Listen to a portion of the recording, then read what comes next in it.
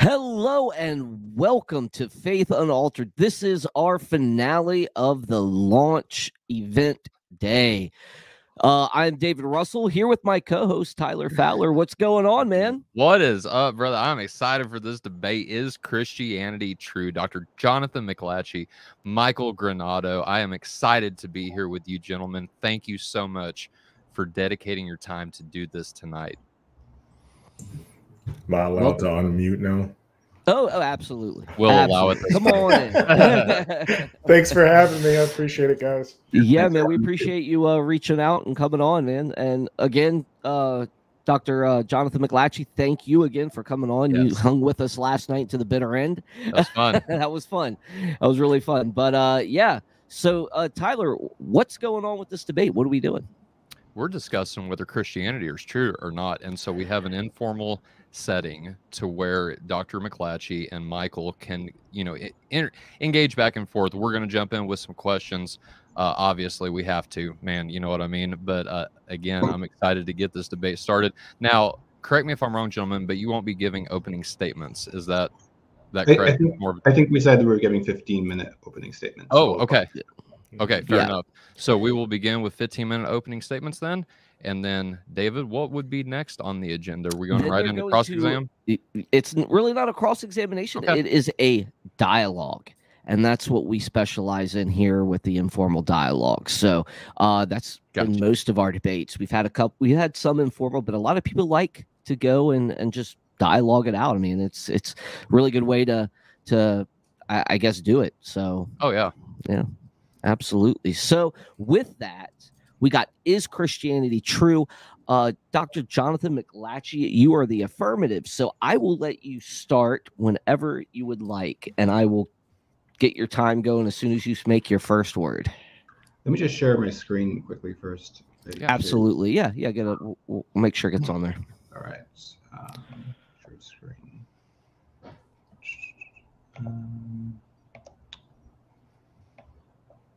Okay, can you see my PowerPoint slides?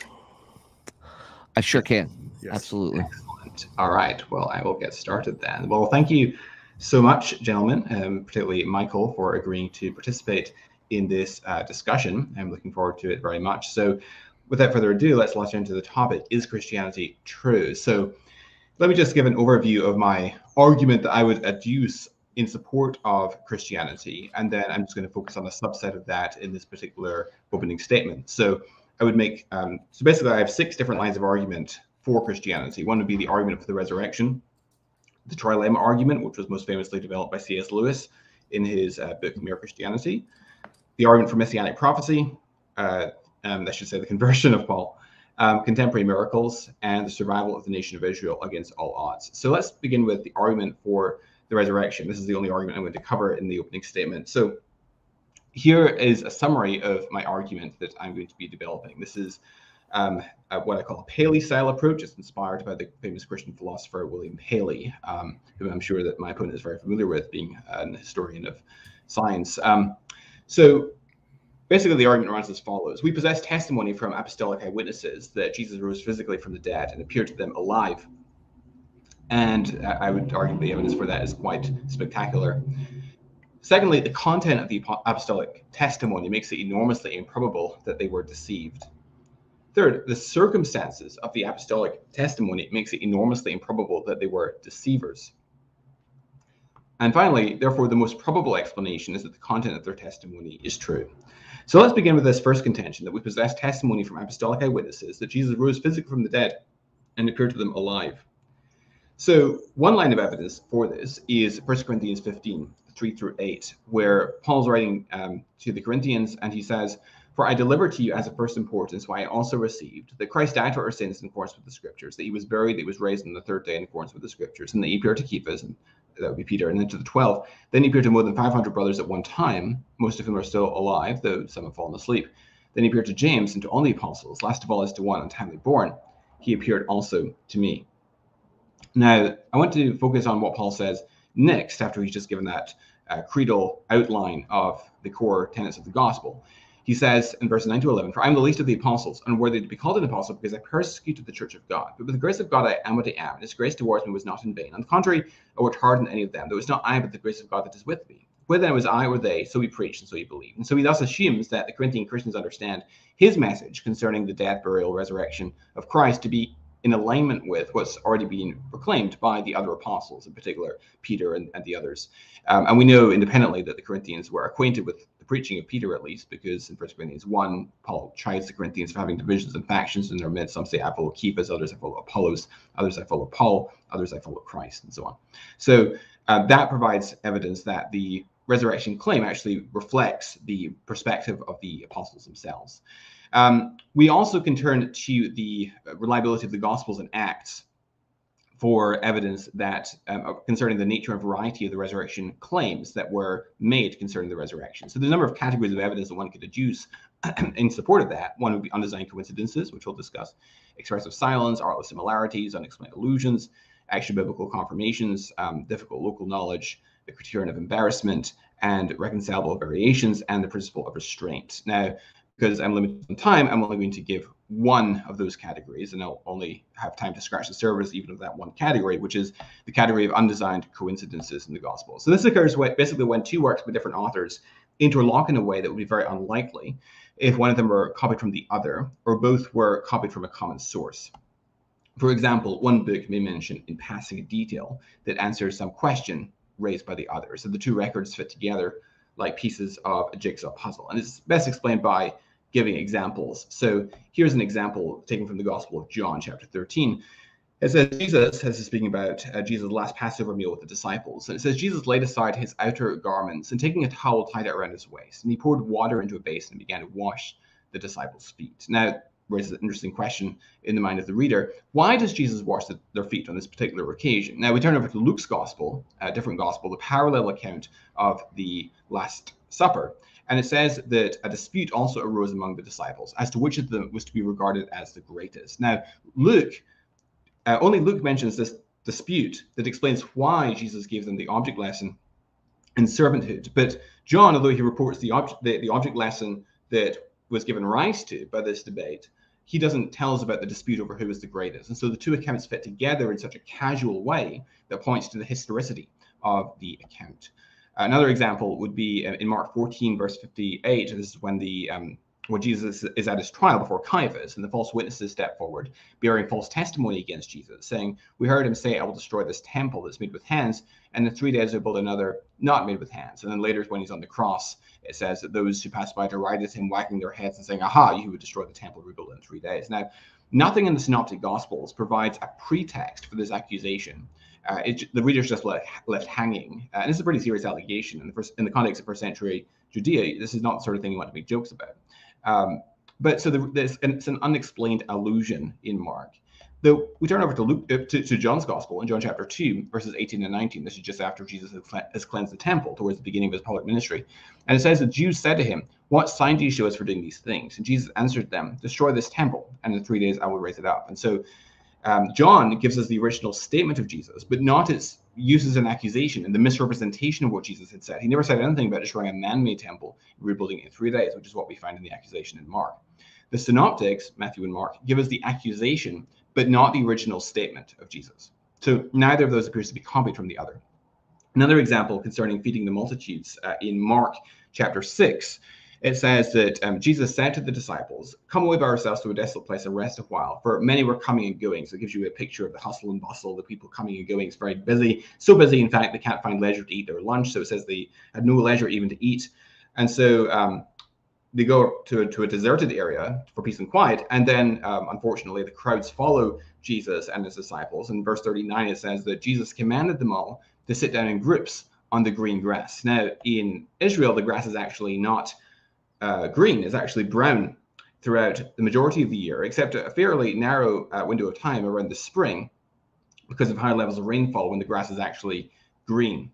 And then when we turn over to John's account, parallel with the feeding of the 5,000, we read in verse 4 in chapter 6, the Jewish Passover feast was near, which makes sense of why it's so busy, because there's all these Jewish pilgrims coming in for the feast of Passover. And it also explains why the grass is green in a very casual and incidental and artless way, a way that points to historical reportage. Here's an example from Acts. So Paul's writing 1 Corinthians from Ephesus around AD 53 or thereabouts. And he's writing to Corinth, which is the capital of Achaia, what we now know as Greece. Ephesus is in Asia Minor. And he says, in chapter 4, verse 17, "That's why I sent you Timothy, my faithful and beloved child in the Lord, to remind you of my ways in Christ." Now, we'd infer from that clue that at the time of his writing from Ephesus to Corinth, Timothy's already been sent on his way from Ephesus to Corinth. When you turn over to chapter 16, though, in verse 10, it says, "When Timothy comes, see that you put him at ease among you, for he's doing the work of the Lord as I am." Now, notice the future tense, "when Timothy comes," which implies that Paul expects this letter to arrive before Timothy gets there.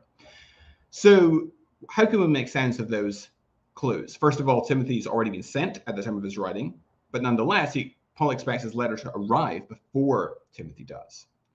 So we could therefore infer that Timothy must have taken some indirect route to Corinth. And here's actually a map that shows where Ephesus is in Asia Minor and where Corinth is in Achaia, what we now know as Greece.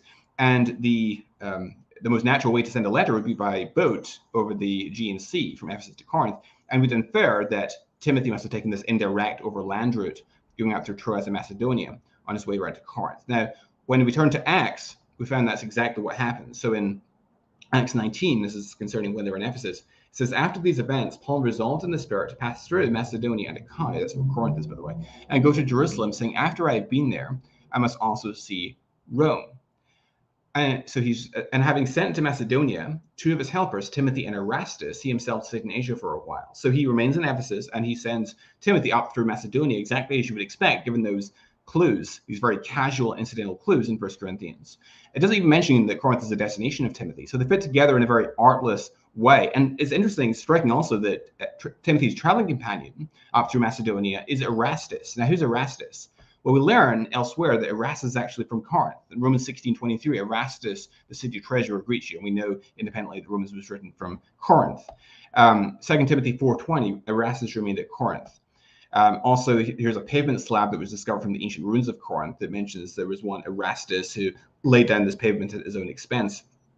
And so that also actually is extra biblical archaeological support for a very minor New Testament character. So I think that those lines of argument and others help to establish with a quite high degree of confidence that we possess testimony from the apostolic eyewitnesses that Jesus rose physically from the dead and appeared to them alive. Because if the Gospels and Acts are indeed grounded in strongly reliable eyewitness testimony, then it stands to reason that the claims in the Gospels and Acts concerning the nature and variety of the resurrection encounters actually reflect what the eyewitnesses purportedly witnessed, what they claim. And so then we have to make sense of why they're making that claim. And I would then argue that the content of the apostolic testimony makes it enormously improbable that they were deceived. So when we inspect the resurrection appearances reported by the Gospels, we discover that they are public. Jesus appears to multiple people at once. They are multi-sensory. They involve not just individual sightings from a distance or very briefly, but rather group sightings, group conversations with Jesus, physical contact with Jesus, long discourses with Jesus, eating broiled fish with Jesus, having breakfast with Jesus on the shore of the Sea of Galilee. According to Acts 1, it's across a 40-day time period, and so forth. And so it's extending across time, not just a brief and confusing episode. And so that's the sort of testimony about which is very difficult to be honestly mistaken about. So we've established then, I think, that the content of the apostolic testimony makes it enormously improbable that they were deceived honestly. And so then we can investigate whether the apostles themselves were deceivers, whether they set out to deceive their audiences. And I would argue that the circumstances of the apostolic testimony makes it also enormously improbable that they were deceivers. And so one argument for this, of several that one could deduce, is that the apostles were willing to suffer and endure persecutions and sufferings, and in some cases martyrdom, on account of their testimony. And that's surprising if they're just making stuff up, but not hugely surprising if they're actually sincere in holding this belief. So William Paley, again, one of my intellectual heroes, he says in his A View of the Evidence of Christianity, and I'm quoting, "There was satisfactory evidence that many, professing to be original witnesses of the Christian miracles, passed their lives and labors, dangers, and sufferings voluntarily undergone in attestation of the accounts which they delivered, and solely in consequence of their belief of those accounts, and that they also submitted from the same motives to new rules of conduct." Again, this observation is very surprising if they're just making stuff up, if they're lying, but not hugely surprising, much less surprising if they are sincere in holding this belief. And so the conclusion then that I want to draw is that the most probable explanation is that the content of the apostolic testimony is in fact true. And so I will finish with that, and I will hand over to my opponent, Michael Granado. Thanks for your attention. Thank you for that, Dr. McLatchie. Yeah, that was amazing. I mean, you got done right. You had a 2-minute warning left. You know, I was going to give. I usually wait to 1 minute, but you had over 2 minutes left. Now that was good. A lot of people they go over, but Mr. Granado, how are you doing, man? No complaints. Doing good. Thank you. I loved, I love that you gave us a 4-minute video to look at. Thank you for that, man. You know, nobody ever does that. I mean, you're the only one in the years I've been doing this that you sent a video saying, "Hey, look, I'm absent. I can't do it. So here's a little video." I mean, that's professional, man, and I really appreciate it. Unfortunately, we weren't able to play it live on the air because We couldn't get it Technical to load difficulties. right. Oh, and then I'm I tried to sorry. share my screen. I tried to share my screen, and they couldn't hear it. Oh, But we did It get was to play it very on the low. open mic. So we did get Oh, Yeah, to so okay. it was the first thing we played in the open mic, so everybody could see it right off the bat. But I do want to, just thank you for being here. And I know you're taking the negative position, and I will let you start whenever you have your first word. Do you have to share your screen too? No, so I'll go ahead and start real quick. Yeah. Okay. So I had finals week. I'm a teacher. I teach history and philosophy. Finals week was last week, and now I kind of feel like the student that shows up to the last day of class for presentations, and the A student volunteers to go first and is well prepared with the PowerPoint and the well thought out speech, and then I have to follow that up. I didn't prepare a PowerPoint because the last time I was on one of these shows, they indirectly told me they didn't really like when people do PowerPoints. I love PowerPoint. As an educator, I love anyway. Yeah. Jonathan, that was very well done. Very, very nice, slick PowerPoint. Okay, so I'll jump straight into it. So the question for the discussion is Christianity true? You'll just have to stare at my ugly mug the whole time. Like any good philosopher, I'm going to start off by being overly pedantic. Is Christianity true? I think it depends on what you mean by Christianity, and it also depends on what you mean by truth. I'm getting some background music. Is that me? No. Okay, sorry. Ignore that. So it depends on what you mean by Christianity. It depends on what you mean by true, and I guess it depends on what you mean by is. I'm just joking. So depending upon what you mean by Christianity, I raised this point. It's not really, I don't have a horse in the race, but Christianity, I don't need to tell any of you this, has been around for about 2,000 years. There's multiple versions of Christianity, fundamental disagreements, even over some basic Christian doctrines like the Trinity and the person of Christ. So it does depend on, what operating definition of Christianity that we're going with. And I think that there are some versions of, I'm not going to give like a diehard no, Christianity is not true on this, because I think there are some ways in which Christianity could be true. One of the areas of philosophy I'm interested in is questions about meaning in life. And if you accept Christianity kind of like on an existential basis, and you kind of have metaphorical interpretations of some of the stories in the Hebrew Bible and the New Testament, and you view Christianity as a source of meaning and value for your life, then yeah, I think Christianity could be true in that way. I don't really have any issue with that version of Christianity being true. However, kind of on the other end of the theological spectrum is the type of Christianity that holds to positions such as biblical inerrancy or forms of literalism. And I don't think that version of Christianity is true, right? But it also depends on what we mean by true. Now, typically speaking, when somebody asks if something is true, they're either asking epistemologically. Branch of philosophy called epistemology deals with the study of how we know what we know. Epistemologically, how do we come to knowledge? How do we come to secure knowledge? How do we come to truth? Right? So if they ask, what is this true? Can we be confident that it's correct? Is the first meaning of truth. The second meaning of truth usually deals with some sort of ontology. Does something exist? Or is this thing a part of reality? So, two things I'm going to talk about tonight that I'm going to touch upon. Two different disciplines, history and science.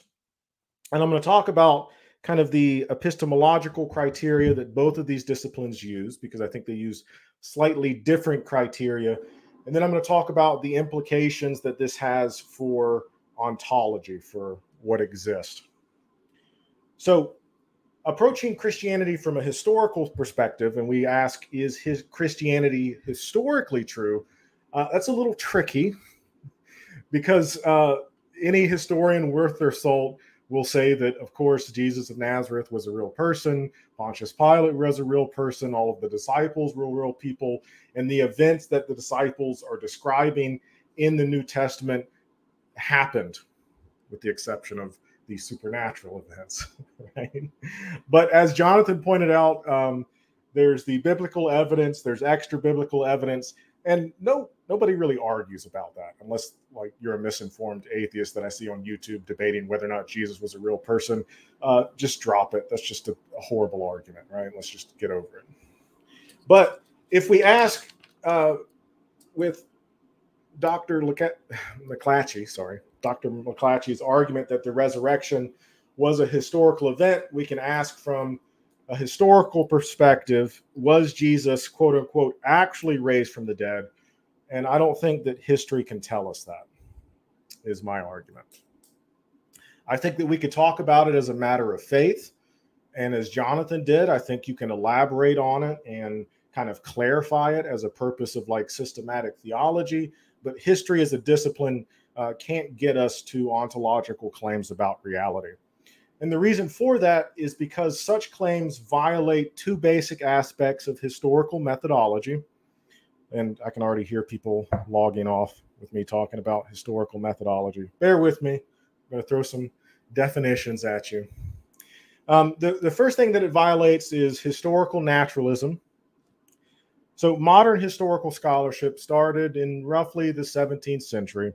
Modern historical scholarship appeals to publicly accessible evidence to base explanatory claims on. This includes human agency, human decisions, nature, geography, socioeconomic conditions. So when a historian looks at a time period and asks something along the lines of, a good historical question would be, why did the American Civil War happen when it did? Or what caused the American Civil War? Historians might talk about the political history of the United States and talk about the debates that were happening in the First and Second Continental Congress over the basic structure of government and how representation would take place, specifically representation of slaves. Historians might talk about the economic differences between the North and South and talk about the classic middle school history that the North was industrialized and the South was agriculture. Historians might talk about the origins and the evolution of the African slave trade, and all of those would be viable explanations for why the Civil War happened.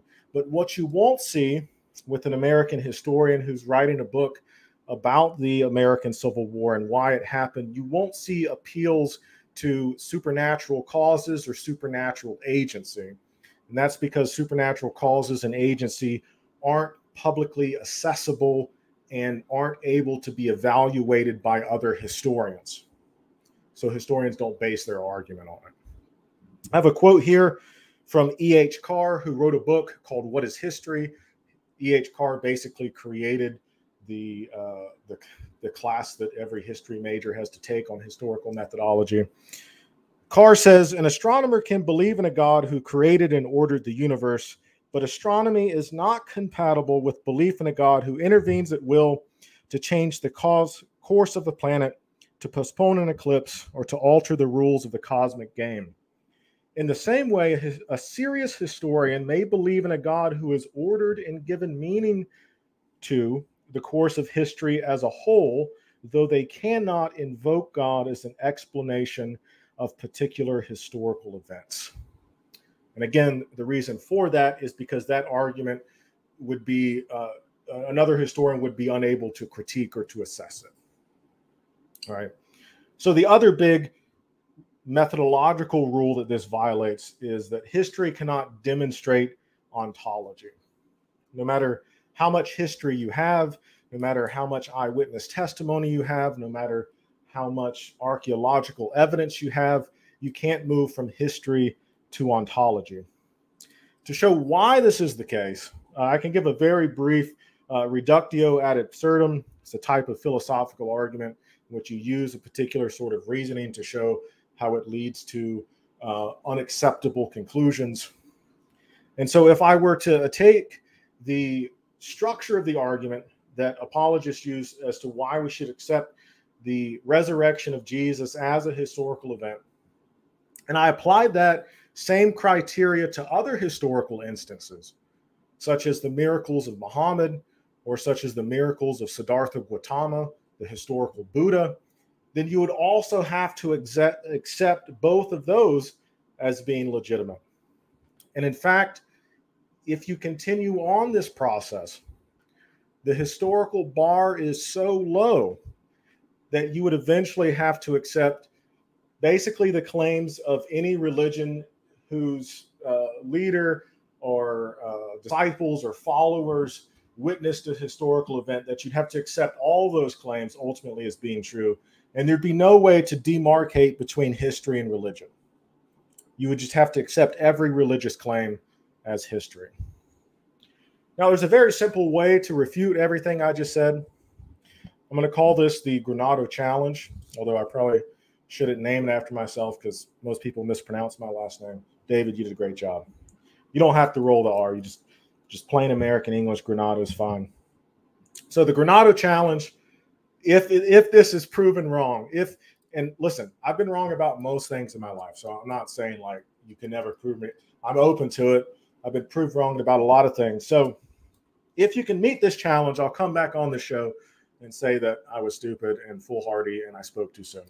So the challenge is, if you can find another example outside of religious practitioners talking about religious history where this sort of methodology is employed by a historian. And I would like for it to be peer-reviewed, of course, and appear in some sort of historical journal if that's peer-reviewed. So can you give me an example of, let's say, a World War II historian that uses the same sort of methodology to talk about and to describe events that happened in World War II? An American historian talking about the Civil War. And if you can, I'll come back on and say I was wrong. I have to tell my wife that I was wrong every single day. So I'm used to it, right? Now, the second big thing I want to talk about is naturalism and the history of science. And again, I'm going to throw around some more jargon. So this is why a PowerPoint would have helped me here. So naturalism, methodological naturalism, is an approach to scientific investigation. It started roughly in the 16th century with the Copernican revolution, the advent of modern science. Is an approach to scientific investigation that seeks to take phenomena on their own terms and to understand them as they actually are. This started with Copernicus, who used mathematical models to argue for a heliocentric universe, as a classic example. Naturalism kind of comes to fruition with people like Galileo and Descartes, who, in addition to using mathematical models, appeal to empirical criteria, observation, in order to make claims and justify claims about the natural world. But naturalism wasn't the only means that scientists used to describe events in the world. There are several examples throughout the history of science that I could point to that show that supernatural explanations were employed. They just eventually were replaced by natural explanations. The best example of this would undoubtedly be Isaac Newton. Isaac Newton published his Principia. Of course, all you probably know Newton creating the theory of gravity. It's kind of sparking the history of astronomy culminates with Newton. He's able to do absolutely amazing things with it. But there was a problem with Newton's Principia in that Newton had a really hard time addressing and describing the orbit of Mercury specifically. In fact, Newtonian mechanics were unable to adequately predict the orbit of Mercury. And it was such a problem for Newton that Newton said that occasionally what would have to happen is that the creator would have to intervene to set the planet back on course. Newton gave one of the first God of the gaps arguments. But at the time, it wasn't a God of the gaps argument. It was a legitimate scientific explanation for why Mercury didn't just get gobbled up by the sun. Another example would be vitalism of the 17th and the 18th century, the idea that biological processes couldn't be reduced to mechanical, naturalistic explanations, that there was something about life that was inherently non-natural, i.e. the soul. This was eventually displaced by 1 minute, Michael. Awesome. Anyway, I can give a lot of examples. I'm going to skip those. Sorry.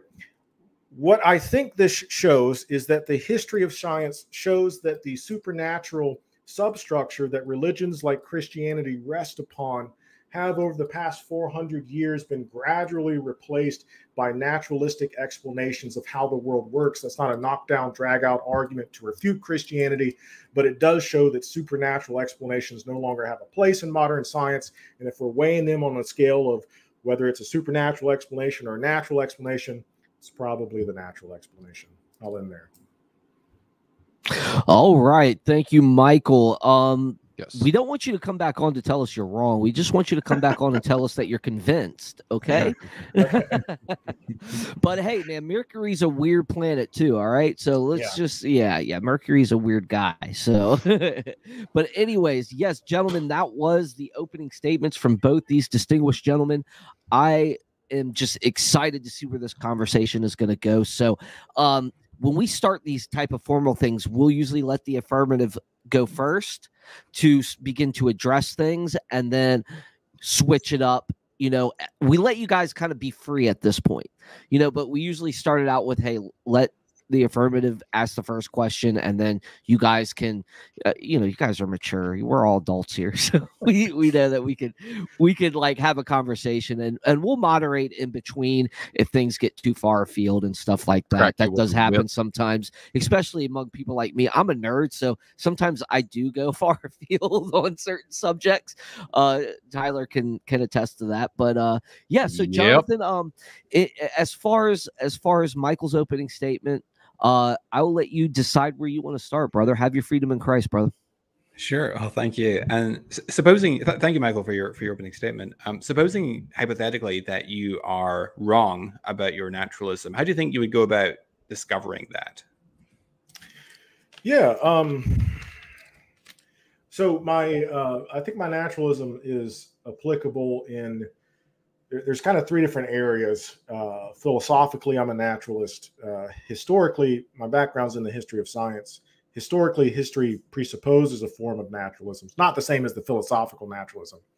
And then scientifically, I think science presupposes a similar sort of naturalism. So it'd have to be, there's kind of different criteria for each. But historically, like I said before, I think it would have to, if you could show me where a modern 21st century historian appeals to supernatural claims or causes to explain their historical narrative outside of religious people arguing for religious history, I would be open to that. Yeah.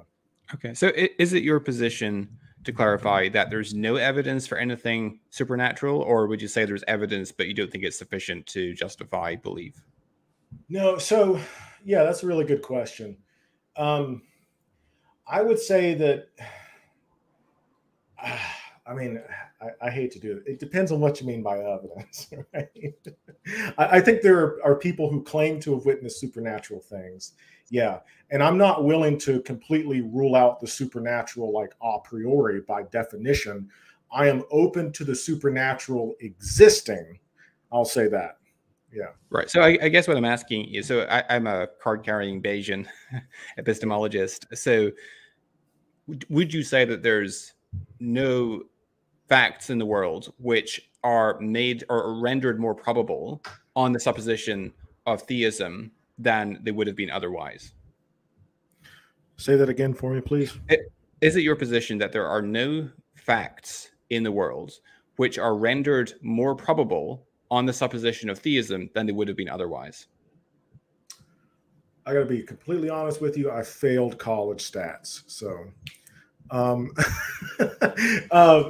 So is there a proposition that would make theism more tenable? Is that what you're asking me? Or more probable than it was otherwise? More probable. Right? So basically, my concept of evidence is that which raises the probability of a proposition being true, right? Yeah. So, for example, if you imagine a court scene and the forensic expert witness comes forward and he presents the murder weapon that was used to perpetrate the crime, and he shows that the accused's fingerprints are on the handle of the murder weapon. Now, that doesn't prove that the defendant is guilty, but it is evidence for that conclusion by virtue of the fact that that evidence is rendered more probable if we suppose that he is guilty than if he were not guilty. Does that make sense? It does. Yeah. Thank you for explaining that. I'm a little dense at times. So yeah, I think there could be some examples. So for example, you mentioned Paley. I think if paleonteleology were shown to be a viable explanation for biology, I think that would lend a lot more credence to theism. Sure. If something like, I mean, I think the best bet in the 21st century would be something like consciousness. If consciousness were shown to be irreducible to processes in the brain, I think that would lend credence to not necessarily theism, but non-naturalism. Right? It would be a concrete piece of evidence that not everything could be explained via naturalism. Okay, interesting. So, I mean, biology is my expertise, by the way. I have a PhD in biology, and I teach college biology. So you said that you could, in principle, be persuaded by sufficient biological evidence of teleology along the lines of what William Paley championed, and more recently, people like Michael Behe and Stephen C. Meyer and people like that. Yeah. So, take, for example, the DNA replication machinery, where we have, so I think there's merit to Behe's argument of irreducible complexity for many thousands of molecular systems that we discover in biology. So, for example, the DNA replication machinery is made up of multiple components that have to work together to achieve a higher level objective. So you have, for instance, the initiation proteins that unwind the DNA double helix. You have the helicase that breaks the hydrogen bonds on the DNA double helix for copying. You have the polymerase that actually performs the copying. You have the primase that synthesizes short RNA primers that the DNA polymerase can extend from. You have the single-stranded binding proteins that prevent the DNA strands from reannealing during copying. You have the topoisomerase that alleviates supercoiling. That was true by the replication fork. You have the sliding clamp that clamps the polymerase onto the DNA strand to prevent it from falling off. You have the clamp loader that loads on the sliding clamp. You have a whole range of different proteins, and that's just scratching the surface. The lagging strand has to be looked around and copied backwards, and you have to synthesize these short segments of DNA from short RNA primers and stitch them together with ligase and remove the RNA primers, replace them with DNA. So there's a whole lot of processes that are necessary to achieve that higher level objective of replicating DNA. Now, if any of those components were missing, you wouldn't have DNA replication that worked half as efficiently as it used to, or a quarter as efficiently as it used to, but would be broken. And that seems to be a process that requires foresight to bring about. And it seems to me that only a conscious, intelligent being can visualize a complex end goal and then bring everything together that's needed to actualize that end goal. And so that seems to me to be evidence that is rendered more probable on the supposition of design than it would be otherwise. Does that make sense? It does, yeah. And I got to say, I like arguments like that because they play by the rules, so to speak, right? So like when I ask for like tangible evidence, like this is what I'm asking for, and I do really appreciate that. However, disclaimer, I am not a biologist. Right? So about 10% of that made sense to me. I will absolutely. So I read Behe's. Is it Behe or Behe? I always get it. Is it Behe? Behe is the way I pronounce it. Yeah. Okay, I'll take your word on it. Behe, if you're upset about it, I'm more than happy to have you on our YouTube channel to talk about it. I like, so that was Darwin's Black Box, and then he published another book more recently. Right? Yeah, he has 3 books. Darwin's Black Box in 1996, I think, and in 2007 there was The Edge of Evolution, and then more recently is Darwin Devolves. Yeah, so I, not being an expert in the field, I love arguments like this, but it's my understanding. So with Darwin's Black Box, obviously caused a big splash, and then you have responses by people like Kenneth Miller, Finding Darwin's God. It's my understanding that Behe's irreducible complexity, that most of the examples that he gave, I haven't kept up with his recent stuff, that most of the examples that he gave were able to be explained by biologists as being a result of natural processes.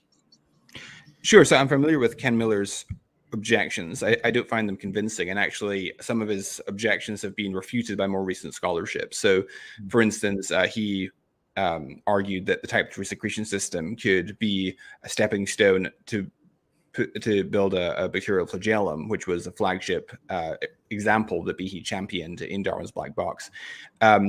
It's now come to light that actually the type 3 secretion system appears to be an evolution or degradation product of the bacterial flagellum, and there's a number of lines of evidence for that. It makes evolutionary sense, for one thing, because there's an evolutionary pressure to be able to swim before there's an evolutionary pressure to be able to inject poisons into multicellular organisms.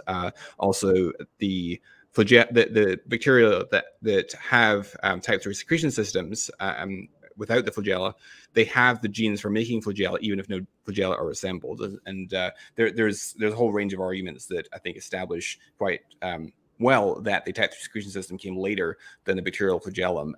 So anyway, leaving aside though the problems that pertain to the co-option acceptation models for explaining irreducible complex systems, which I've written on extensively, and as has Behe and other scholars like Scott Minnick and others. The examples that I like to champion would be examples like DNA replication, which I just articulated, or something like bacterial cell division, etc. Or because these processes are fundamental for differential survival, which of course natural selection presupposes. You can't, as a precondition of natural selection is differential survival, of course. And so you can't invoke natural selection to explain the existence of self-replication without assuming the existence of the very thing you're trying to explain. So in the case of bacterial cell division, for example, in bacterial cell division, the bacterial cell actually elongates, in the case of a rod-shaped bacterial cell, to double its original length, and then it bifurcates in the middle. And in order for that to happen, the cell wall of the bacterial cell actually has to get severed, broken, and it has, and there's also lysins that facilitate that breaking, and then the bacterial cell wall actually has to get resynthesized in a coordinated way there's a protein called bactoprenol that shuttles the peptidoglycan precursors across the membrane, and there are cross-linking proteins called penicillin binding proteins, which we know are essential because if you knock them out if you target them with penicillin antibiotics, you disrupt the cross-linking process, and that results in bacterial cell death. And so, how do you put together a mechanism for breaking and rebuilding the cell wall of the bacterial cell while retaining viability all along the way? It seems to me that something that has foresight is required to put together systems like that. Does that make sense? Mm-hmm. Yeah, so it does, and I appreciate you sharing those examples. Yeah, I would. I'm more than happy to, if you would. You said that you wrote some stuff on this. I'll follow up with Behe. I thought Darwin's Black Box was very clearly written. It's been my understanding, though, that this sort of thing is not really accepted by the current scientific consensus. Would you agree with that? Yeah, though I would argue that the vast majority of working biologists don't know much about evolution, and of the minority of biologists who do know a lot about evolution, the vast majority of those don't know much about the scientific challenges to evolution. And I know this from many conversations with practicing biologists. There's very few of them that actually are up to speed on the ID arguments and challenges to evolution. So I would take the scientific consensus on this particular point with a grain of salt. I think it's fueled by ignorance rather than, I don't think it's an informed consensus. I think it's an uninformed consensus. What's your perspective, I'm curious, on the information arguments? I don't know if you're familiar with Stephen Meyer's work. I mean, he's a philosopher of science like yourself. He argues that the information content of the cell is best explained by an intelligent cause, because in every realm of experience, when we're dealing with information content, especially in digital form, we habitually associate that with conscious activity. What's your perspective on that argument? So I am aware of who Stephen Meyer is, but I can't say that I'm familiar with his work. Okay. Most of what I do has to deal with the history of physics. Sure. So, yeah. Philosophy of biology, I know of it, but it's not my forte. Yeah. Would you say, though, that the information content in the cell is rendered more probable on the supposition of design than it would have been otherwise? I mean, this is really bad for like a live debate and holding people's interest, but I don't know enough about that to say one way or the other. Okay. I can't say with any confidence. Yeah. Sure. That's fair. That's fair. Do you want to ask any questions? I've been kind of dominating a little bit here. No. I appreciate it. So yeah, I guess my question would be, can you see kind of where I'm coming from in terms of historical methodology? These sorts of arguments, while I think what you said, obviously well thought out, well put together, I see this more in line with like systematic theology, where you're kind of trying to put together like a coherent Christology or something along those lines. But that's not really something that like historians advocate for, right? So kind of gauge your response there. What would you say to that? Sure. So I would challenge methodological naturalism. I think that it's misguided.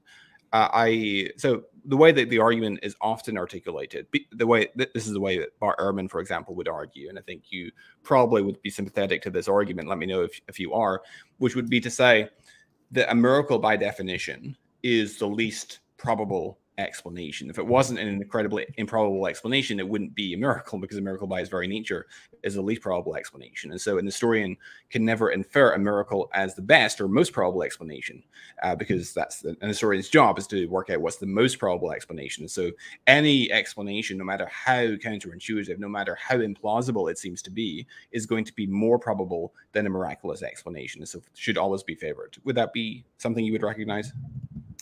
Yeah. I mean, so I think historians are inherently conservative when it comes to evidence. And when talking about and seeking to describe causation and explanation in history, history assumes naturalism in the sense that the types of explanations that are given are naturalistic, appealing to human agency, appealing to socioeconomic issues and causes, appealing to geography.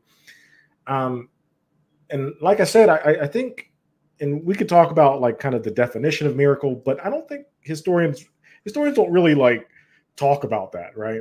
The explanations that are given because they're open to critique and interpretation. So I agree with you. This is a very common historical methodology, is methodological naturalism. I'm just questioning whether it's a good historical methodology. So I disagree. Yeah. So I do think, I mean, certainly it's a good working methodology, but I think that there are cases where exceptions should be admitted. So in the case of Jesus, I think that if we can show that God plausibly has motivation for raising Jesus of Nazareth specifically from the dead, that renders the prior or intrinsic probability of God raising Jesus from the dead higher than it would have been otherwise. So I grant that the prior probability of God raising any old miscellaneous random person from the dead, even on the supposition that God exists, is enormously improbable. But it doesn't necessarily follow that it's equivalently improbable in Jesus' case. And I would argue that there are independent lines of evidence that bear on Jesus' messianic and divine credentials, which then provide a reason to suspect that God may well see it fit to raise Jesus from the dead, and therefore it's a potential explanation that should be on the table for discussion. Does that make sense? It does make sense. My only concern with that would be that it would create like a slippery slope.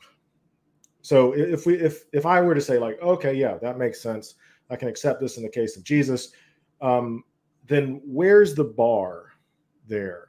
Like, how do we distinguish history from religion and history from the whole host of other eyewitness claims? Because if I accept that, then I also have to accept Muslim apologists who are going to say the same thing about the life of the Prophet Muhammad, Buddhist apologists who are going to say the same thing about Siddhartha Gautama, my Uncle Joe down the road who saw an alien last week. Like, it seems like my Uncle Joe, I don't have an Uncle Joe, but anyway, it seems like you would just have to accept like all of those. Well, there's viable eyewitness testimony, so therefore there must be we have to accept some sort of the ontological aspect of these claims. That part I'm not like super on board with. So I'm not sure that is the case. I mean, we have to, of course, investigate each of those miracle claims on a case-by-case basis. So obviously, I'm not saying that we should just open the dikes and just let in any miracle claim. I don't think any miracle claim should be allowed to stand, but we have to look at the evidence. So we have to look at the particulars of the case. And so if you could adduce evidence for a particular miracle claim, which is comparable to the case for the resurrection, then I would by all means look at that. Of course, prior probability also has to play a role in this discussion. Are you on board with kind of a Bayesian approach to evidence, by the way, or? I don't know enough about it to be on board with it. Okay. Okay. But basically, though, what a Bayesian concept of evidence would argue that so evidence is measured in terms of a likelihood ratio. The probability of the evidence existing given the hypothesis is true on the numerator, and on the denominator would be the probability that same evidence existing given the hypothesis is false. And the amount of evidence that you need to justify a conclusion is true would inversely correlate with the prior probability. So if the prior probability is just the intrinsic probability, the probability of that proposition just given the background information alone. And so if you have a lower prior probability, then you need more evidence to justify the conclusion. And so that's, I think, why oftentimes scholars will adopt a methodological naturalism criterion, because a miracle is seen as being such an enormously low prior probability that any naturalistic contender is going to be more probable just because it accords better with uniform human experience. Yeah, I mean, I for sure see where you're coming from, and that sounds like super reasonable. With history, the part of the criteria for evidence is not so much the likelihood that it's the case, but its ability to be assessed and critiqued by others, right? Mm-hmm. So you have historical facts, things that happen in history, right? Napoleon, Crown Emperor of France, 1809. That's not really something historians debate. What historians will debate are narratives that are built around those facts. What did it mean that Napoleon was Crown Emperor of France? What are the implications for the French Revolution? What are the implications for the French Republic after? All that good jazz. The narrative that's formed around those facts are predicated on the evidence that's used by the historian. And so my biggest concern from a strictly historical perspective, right, not even leaving out the question of the debate, is Christianity true? From a strictly historical perspective, for anybody that wants to appeal to divine agency or a supernatural event, would be that there's no way, if you're going to make that claim, there's really no way for me as a historian to access that evidence. And history is built around public accessibility of evidence. Sure. So, I mean, I would disagree with that. I mean, there are scholars that do give a critical appraisal of the evidence for the resurrection. Gerd Ludemann, for example, would be one instance of that. And there's plenty others. Bart Ehrman has written on this subject, giving critical appraisal of the case for the resurrection. Paula Fredrickson, many other scholars who are not Christians. Dale Allison would be another example, who wrote a recent book on the resurrection. So, I mean, there are plenty of historians that write critical appraisals of the case for the resurrection. And so how would you square that with what you just said? Yeah. I mean, listen, I love the history of religion, and there's a whole host of historical evidence for all sorts of different religious claims. And I'm not saying that the apostles, there's a difference between me saying, like, yes, I recognize that the apostle Paul claimed to have an experience with the risen Christ. But as a historian, I'm indifferent to the ontology of that claim. The ontology of that claim is not a matter of history. What is a matter of history, though, is Paul saying that he had that experience. And that's fine. Sure. Right? I would agree that the propositions like Jesus is God, or that or the Trinity is real, or there's an afterlife. These are not questions of history. I would agree with that, but these are inferences that may be reasonably drawn from historical truths, such as the resurrection, etc. So we can argue. So we can argue that on historical grounds that the resurrection is a historical event, and then tease out and elaborate the historical, the metaphysical and theological implications of that conclusion. Mm-hmm. Right? Yeah, I can't go that far. But why? I mean, it seems to me that you've created a methodology that doesn't allow for you to find that you're wrong. No. So I just don't think it's historical, right?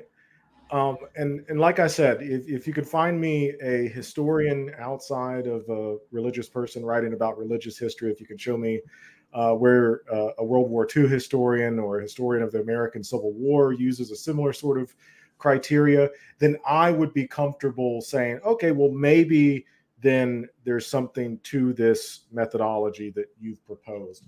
But me as a historian, well, I'm not really a historian, but as somebody who studied history, I'm not aware of any historian that does that. And that's what makes me uncomfortable with it.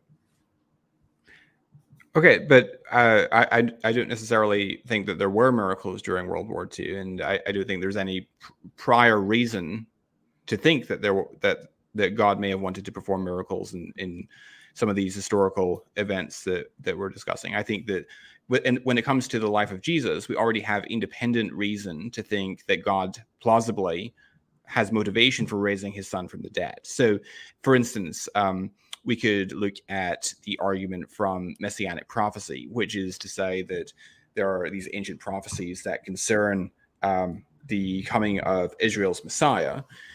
And an example of a messianic prophecy would be, so Isaiah 53 verses 1 and 2 assert that the Messiah was supposed to be rejected by his own people, and yet Isaiah 49:6 and Isaiah 42:6 tell us that the Messiah was supposed to be a light to the Gentiles, so God's salvation might reach to the ends of the earth. So given that the Messiah is going to be rejected by his own people, the Jews, what then, in light of that, are the chances that this individual is nonetheless going to bring representatives of all nations to a recognition of the God of Israel? So again, that observation that in fact Christ does bring representatives of all nations to a recognition of the God of Israel, in spite of being rejected by his own people, the Jews, is rendered more likely if Christianity is true than it would be on its falsehood. And so that tends to confirm, not necessarily sufficient to establish on its own, but it tends to confirm Jesus' messianic and divine self-identity. Or the fact that Jesus is born in Bethlehem, which is something that you can historically corroborate, which would be in fulfillment of Micah 5 verse 2, etc. So that would be one line of evidence that would help to provide reason to think independently that God plausibly might have motivation for raising Jesus from the dead. Yeah, I mean, so I see where you're coming from, and I hate to nitpick about it, but there would be further historical considerations that I would have to take in here when dealing with messianic prophecy. I don't know enough about those books that you referenced to be able to historically verify that those events are in fact, and I don't know enough about the New Testament, to be frank, to verify that those events are in fact talking about Jesus. I think I could just point to the existence of contemporary Jews who would disagree with your interpretation of that to be sufficient evidence that there's other ways to read those texts. Obviously, they don't accept that. But yeah, that would be another violation of historical method. Historians, I don't think you can appeal to a God who manipulates history and still be doing history, if that makes sense.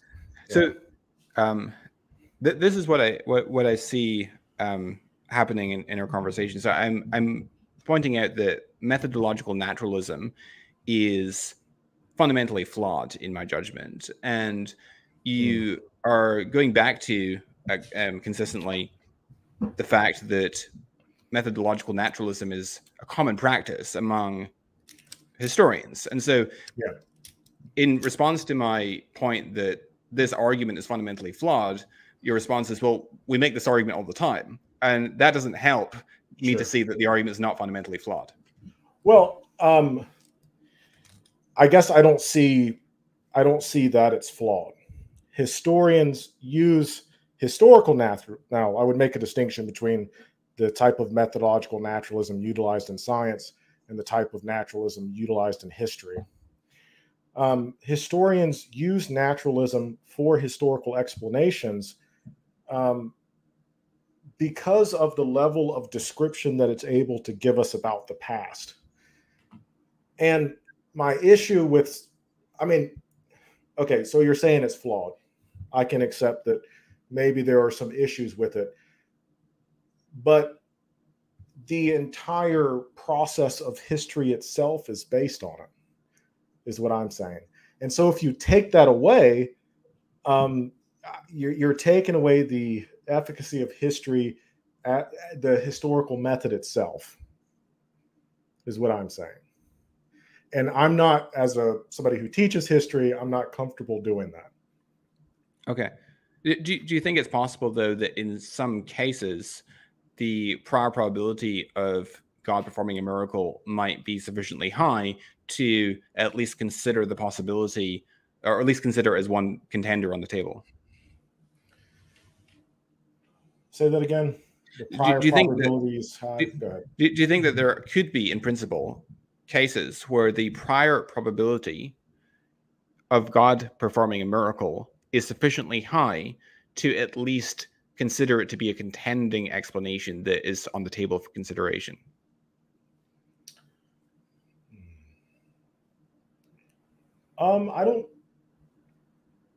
I could be willing to accept that. Could you give me an example, maybe besides the resurrection?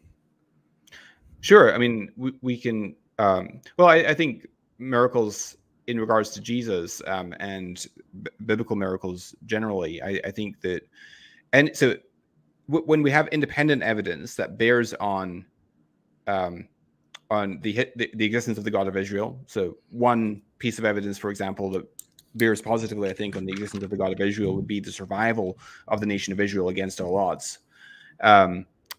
Given the Syrian invasion under Sennacherib, the king of Assyria, during the days of Hezekiah, king of Judah, you've got the Babylonian exile, you've got Haman's plot against the Jews, you've got under the Persian Empire, you've got the Maccabean revolt against Antiochus Epiphanes, the Seleucid tyrant in the 2nd century BC, where Antiochus Epiphanes was essentially the ancient equivalent of Adolf Hitler, tried to stamp out Jewish culture and religious practice.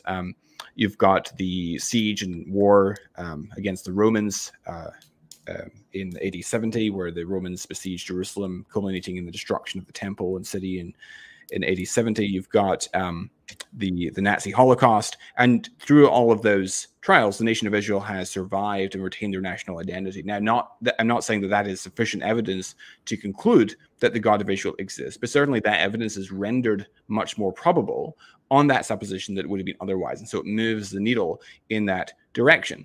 So that's evidence that tends to bear favorably on the existence of the God of Israel. We've got the trilemma argument in the case of Jesus' messianic and divine identity, and that there's very overwhelming evidence that Jesus thought of himself as God. He asserted himself to be God, and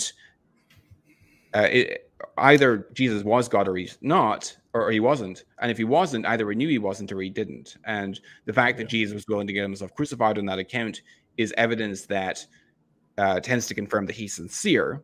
And there's a very small reference class of individuals that could be honestly mistaken about being the creator of the universe and the God of Israel incarnate, and Jesus doesn't seem to fit that reference class. And so that, again, moves the needle in the direction of Jesus' divine identity. And so when you take all of these sorts of evidences cumulatively that I've been trying to adduce, that is relevant positively to the prior probability, the intrinsic probability, just given the background information of Jesus rising from the dead. And so I think that it's the resurrection is an explanation that should be on the table for our consideration. Does that make sense? It does. So can I go back to this, the survival of the nation of Israel? Yeah. The thing. So by nation of Israel, do you mean the Jewish people or like the actual nation itself? The Jewish people. Sorry, I should have clarified that. The Jewish people. Right. So this is what kind of the red flags going up in my head about that. So let's stick with World War II, right?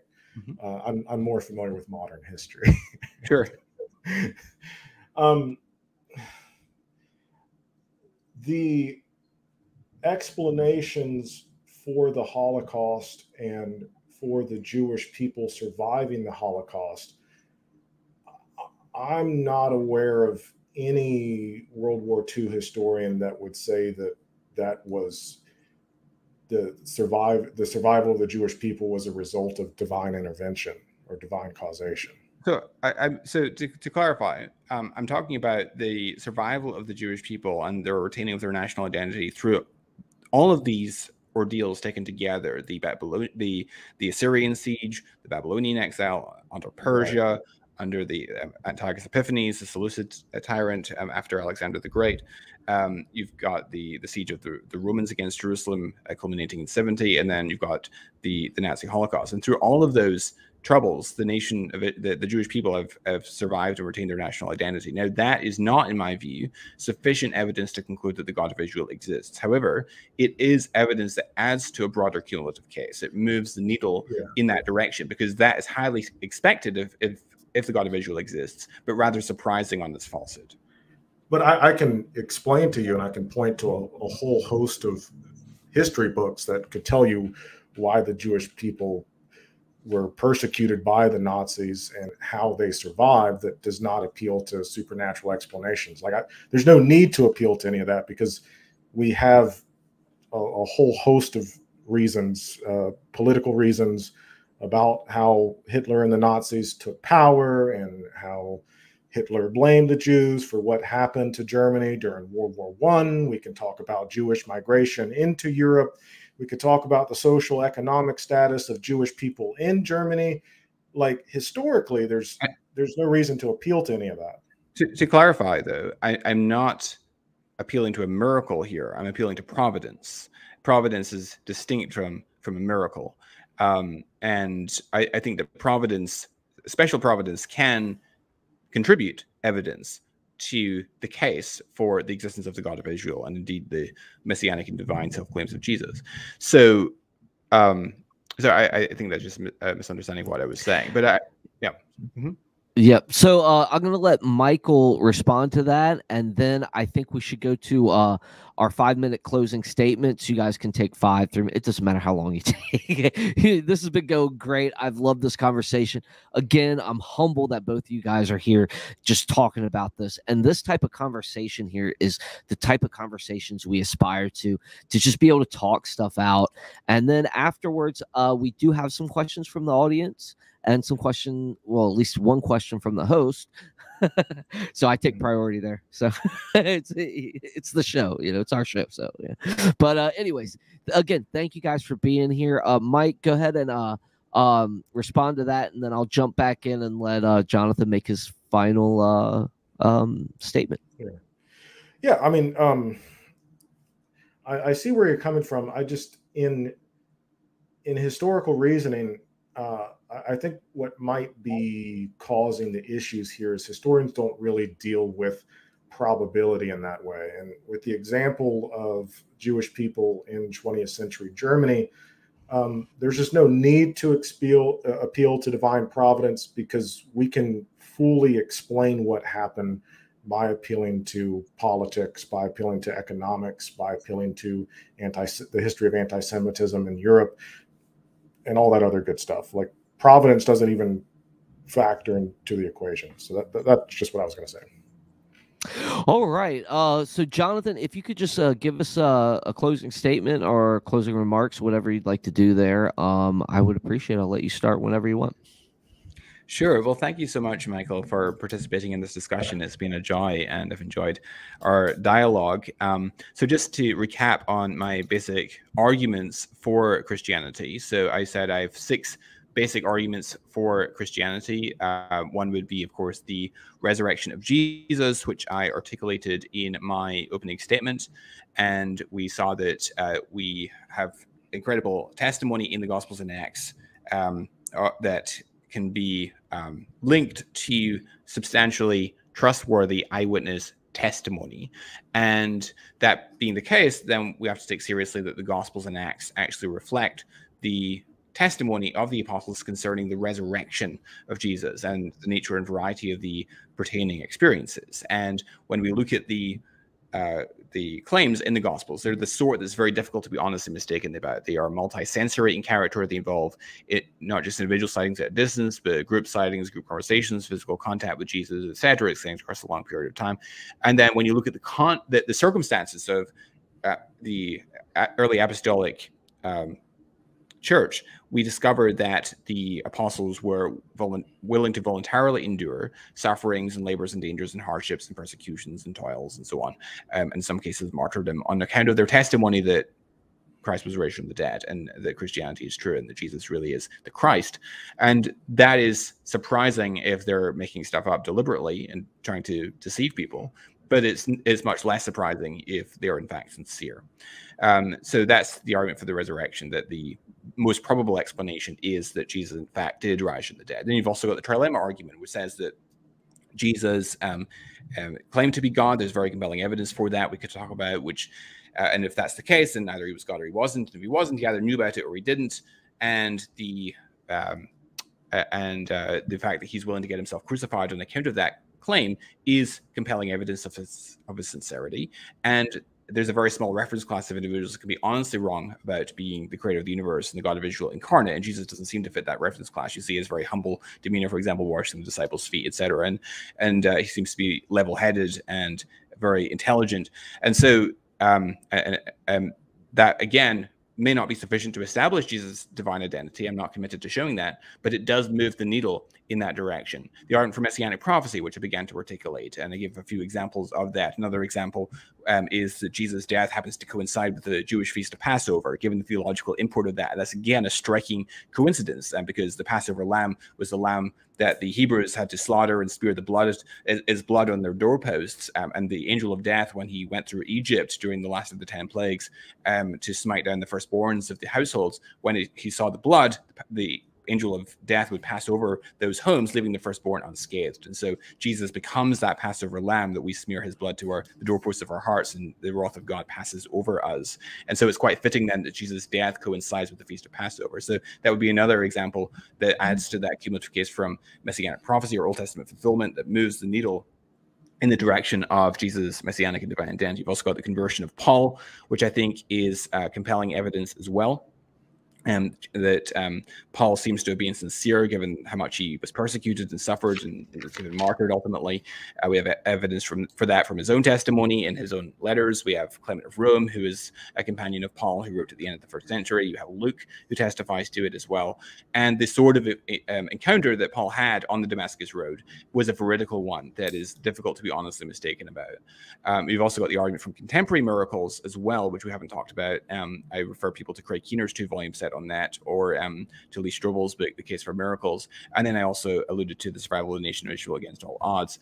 And so it seems that my opponent this evening, Michael Granado, is he wants to defend methodological naturalism, which is fine. But when I point out some of the fundamental problems with methodological naturalism, his response typically is, well, historians engage in methodological naturalism all the time. This is standard historical practice, but it doesn't help when I point out that there's a serious problem with your argument to then say, well, we make this argument all the time. That really doesn't help me particularly much. And in fact, one other point I'll make very briefly in closing about miracles is that it's often pointed out that miracles deviate from the normal course of nature, and so that's why they have such a low intrinsic probability, and so any other cause should be preferred. But if God has wrought miracles in history as authenticating signs to authenticate a messenger or prophet, then it by definition, miracles have to recognizably deviate from the normal course of nature. And so the fact that they do in fact deviate from the normal course of nature can't be taken as a serious blow against the hypothesis that God has used miracles as authenticating signs in history. But I'll close with that and pass over to Michael Granado for his closing statement. All right, Michael, go for it, brother. Awesome. Thank you. Thank you again, Jonathan. So yeah, my position can basically be summed up. I focused on 2 aspects here. Is Christianity true? Again, depends on what you mean by Christianity. And it depends on what sort of truth claims that we're using to evaluate, what sort of claims that we're making. I issued the Granado challenge, naming after myself to be super humble. Is there another example outside of religious people talking about religious history where this sort of reasoning is used, where appeals to supernatural causations or appeals to supernatural agency are utilized? To go back to the World War II example, we can explain everything that happened to the Jewish people simply by appealing to politics, economics, history, the history of the Jewish people, history of migration. And so there's no real historical need to appeal to providence, and appeals to providence are ahistorical in that they're not open to susceptible to critique and evaluation by other historians.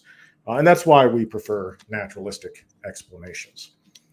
And my final point was that the history of naturalism and the history of science, scientific naturalism, the applying of mathematical models to explain natural events and the use of empirical data and observation to confirm those models has proven over the course of the 400 years to be the better explanation. When supernatural explanations have been given in science, they are almost always replaced by natural explanations. I will say thank you to Jonathan for giving some contemporary examples of that. I'd be more than happy to look into it. And yeah, I'll close with that. Awesome. Thank you, guys. Look, this is when you don't have moderators stepping in and directing, that means you guys are handling the job perfectly. And this conversation has been amazing. And again, I thank you guys, and I'm humbled that you guys are here. So I'm just gonna start getting into questions here. The first one's by me, because Michael, I did have 3. They just disappeared. I don't know what happened. Maybe Tyler can find them for me. But one of my big areas, as I'm a master's student as well, and one of my areas is really into history. I'm probably gonna write my thesis on some historical stuff. Okay, so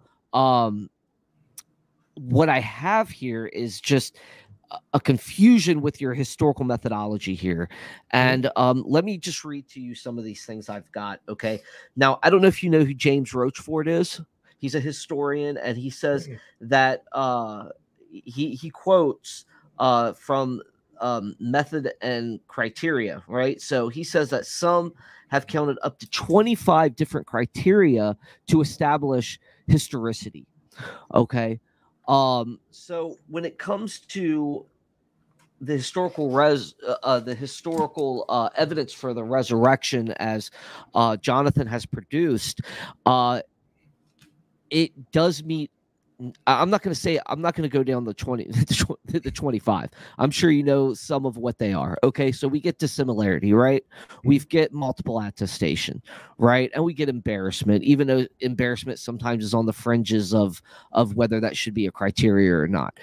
But the Gospels meet all those. As a matter of fact, I would say they meet the large amount of the 25 that are mentioned to establish historicity. So why, I don't know, you keep, to me, appealing to a consensus of, and stuff like that. But there's also a wide consensus that accept a lot of the minimal facts that if you put together cumulatively and meet the criterion of historicity, it leaves you with really only one probable explanation. And when you were talking about Bayesian and stuff like that, that doesn't really fly when it comes to probability. I'm sorry. It does. I've seen it. A lot of historians, they take from multiple areas. So my question is, how do you, and I know I'm comment more than I question here, sorry, but so what do you draw your conclusion from versus the things that I just said where it does meet the criteria of history? Listen, I think if we're talking about the Gospels specifically, I mean, I'm not, maybe part of the confusion here, I'm not debating whether or not the Gospels are a historical source.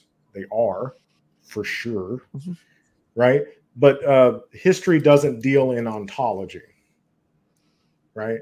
And I think if you're going to argue that it does, that's where you kind of get into that slippery slope that I was talking about. Yeah. 'Cause if you- So back to that. Just back to that though. You have these minimal facts, all these things coming together in a cumulative case, right? Mhm. We can determine, just like we do with anything else in ancient history. And I know you're more modern history. My field is first century history. So, where I think that's okay. So I'll use an example. You want to use World War II? I'll use Roman formations, right, for battle, right? There's a way we can determine the box formation or the 3-line formation that they used that was, gathered originally from the phalanx, but then modified to almost one of the biggest destructive killing machines that history has ever seen. The Roman Empire, with their long shields, their small gladiuses, their spears in the back, with javelins in the third row, but they're resting those javelins, right? So that guy can actually run up and be the shield wall, and that's how they rotated. They rotated people, which is phenomenal feat of military history, considering you're actually fighting real people on the other side, right? So, but we do the same thing with all other history. We use these areas and we put them together and we make a conclusion.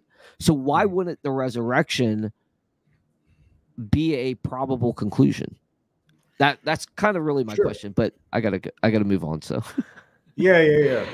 Well, let's go back to your Roman formation example, right? So why would I accept? Let's say that we only had eyewitness testimony of Roman formations, and that we didn't have any archaeological evidence that the Romans actually did anything like that, right? So why would I accept in that situation that the Romans actually did use, what is the formation called? I was talking about the box formation formation. The 3. I can't remember. I know the box formation is the one where they break into a box formation with the general shouting out orders, and they can basically move all over the field in that box formation in unison, which is a feat of incredible discipline. Right. So let's say that we only had Germanic sources about the Romans using a box formation, and we didn't actually have any Roman sources for them using a box formation. And you asked me, is this something that is historically verifiable? In that case, I would say yes. Right? Why would that be historically verifiable and not the resurrection? Because that is theoretically, I can draw upon this is really a stretch for me because I don't deal with ancient history, so this probably doesn't make any sense. A modern historical example would be better. But I can draw upon other publicly accessible data. So, for example, I can go into a field and put a bunch of men together with shields and have them battle Germanic warriors to see how well they would do and say, oh, okay, so it looks like this would be feasible. Right? I can't do that with the resurrection, right? So that's where the rub would be. And again, a modern example would be, I could better deal with that. But yeah, even if it meets all the other historical criteria and all that stuff, because that wouldn't be a question of ontology, right? Okay. Because we know Roman soldiers exist, Fair and enough. we know that they could move in formations. That's not an ontological questions about whether or not Romans existed. Period. All right. Okay, so the next one is for Jonathan McLatchie. It's talking about undesigned coincidence. There's another phrase for it, but it means at least two sources complementing each other, but without authoring intending to. I think what was asked, I don't know if that was exactly the right one, but just clear what you mean by undesigned coincidences that you see.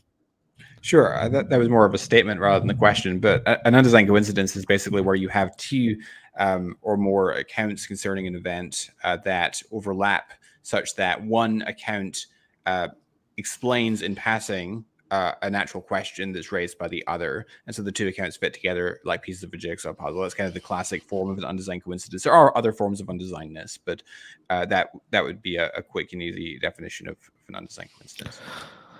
Awesome. Well, I'm going to stick with you, Jonathan, and let you answer this one. This one says NDE abiogenesis. I can't even say the word. Return of the God hypothesis. Is there any way to experience the world in a non-naturalistic way, considering the supernatural is at least possible? I think that's for Michael, is it not? No, that's for you. Is that for me? Okay. Yeah. It's for both of you. You both can Well, answer. obviously, I'm going to say yes. I think this is more of a question that's directed at Michael, if I'm reading it correctly. Okay. So, Michael, go ahead. We'll let you answer it as well. NDE, abiogenesis, return to the God hypothesis. Is there any way to experience the world in a non-naturalistic way, considering the supernatural is at least possible? Yeah, I would need to know what is it. Abiogenesis is what that means the origin of life. Okay. What the return of the God? I'm not sure what they're referring to. Stephen Meyer's recent book. Okay, yeah, I haven't read it, but is there a way to experience the world in a non-naturalistic way? I would say that most of your data is there a way to experience the world in a non-naturalistic way, considering the supernatural is at least possible. I'm having a really hard time following that. I'm sorry. I'm not super familiar with Stephen Meyer, so I'm not. No, that's fine. Really... All right, we'll move on to the next one. It's no big deal. We don't know everything. Sometimes we can't understand some things. I'm sorry. I can tell you, students like us, we have bad spelling sometimes when we turn in papers, right? Anyways, question for Dr. McLatchie. Some defend a flat earthers, and no one actively lied to them, nor do they think they are lying. They mean it. So does removing deceit really mean something is true? No, absolutely not. And I didn't imply otherwise in my remarks. Obviously, someone can be honestly mistaken.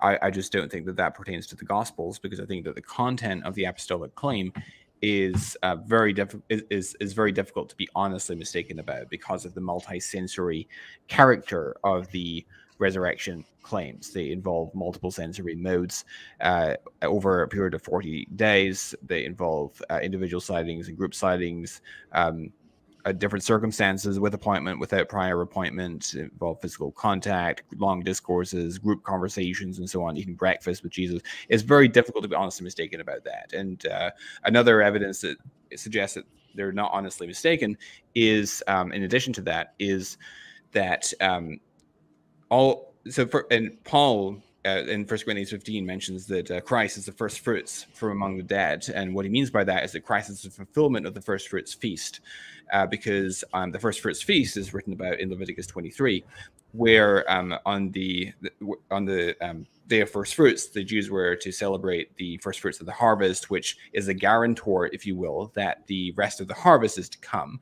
And so Christ is the fulfillment of the first fruits feast, because he is the first to be raised to glory and immortality ahead of the general resurrection at the end of the world. So he's the guarantor, if you will, of the general resurrection at the end of time.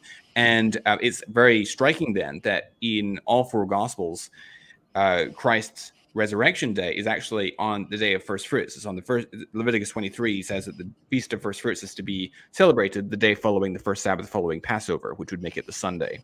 And so it's striking then that Christ's resurrection happens to correspond with that. And there was a disagreement, of course, between the Pharisees and the Sadducees over whether the Sabbath in view in Leviticus 23 actually was the weekly Sabbath, or whether it was the special Sabbath of the Passover itself.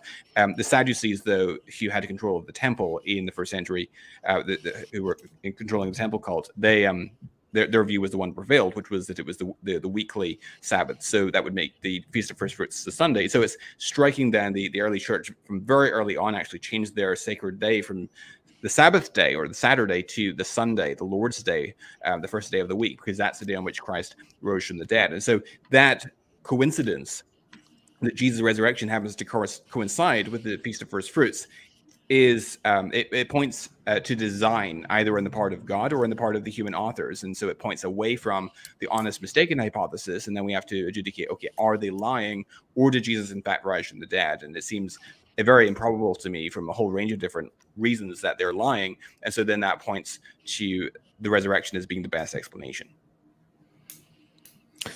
Right on there. Question for Michael. Is there anything that could happen to you personally in which you would switch to Christianity? Not just finding it reasonable, but you becoming a fierce advocate. Yeah. So I used to be a Christian. So what led me to that were a whole host of life events. But is there something that could happen to me now that would lead me to be a Christian specifically? I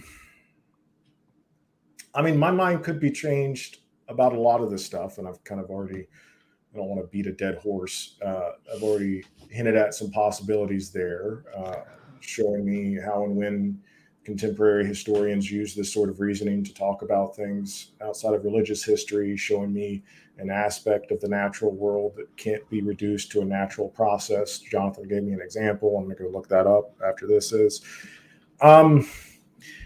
I think most people base their religious beliefs on personal experience. That was going to be what I said, but I've had a lot of personal experience, especially as somebody that deals with and struggles with mental illness. So I can't really fall back on personal experience as a basis for an epistemological belief. As not to sound like too full of myself, but I would like to see some solid arguments that don't rely on personal experience, don't rely on special pleading, and that appeal to common evidence that I'm able to assess and evaluate. I'd like to think I'm open-minded enough to be able to engage with that. Yeah. Michael, real quick, if you're able, if you are able to say so very briefly, I'm just curious, what was the main reason that led to your deconversion, if you don't mind saying? How much time you got? Maybe not. A whole host of things. Okay. Jonathan, I'm more than happy to have the conversation privately if you don't mind. Yeah. Sure, of course. Awesome. Yeah, y'all keep in touch, man. That's what it's all about, and then talking even further and getting to know each other. It's awesome. Question for Michael. This is the last one. If Christianity is true, that means Satan is in the world, deceiving and blinding it. Could a world of deception and confusion be an evidence for the case of God? I guess this is a hypothetical. Jonathan, I'd like your opinion as well. So, could you put the question back on the screen? Yes, stand by. There we go. You want to go first, Jonathan? You can go first if you want. Okay. It's a hypothetical. Have fun with it. This is a fun question. If Christianity is true, that means Satan is in the world, deceiving and blinding it. Could a world of deception and confusion be evidence for a case of God? Could deception be evidence for a case of God? I'm not a believer, but I don't think that would be a good case for God. Right, Jonathan, feel free to correct me. No, I'd agree with that. I didn't find that argument to be at all compelling. Right on. Again, guys, here we go. That's the end of question and answers. You guys have done great. Again, I'm humble. Thank you, Jonathan, for being here. Thank you, Michael. You guys have made this show even better. And yeah, thanks. Appreciate it. Thanks for having me on. Thank you. Thank you, both of you. Yeah, not a problem. Well, guys, that's the end of the launch event. This has been the finale. Again, we thank all of our guests, all of our participants throughout the day. We had so much content thrown at you guys today. Go back, check it out, rewatch it again, do whatever you got to do. It's good content. This debate has been phenomenal. I've loved it. Again, I thank everybody for being here. Thank everybody for coming on again today, making this event happen. God bless you all. At the end of the day, you decide, and we exist to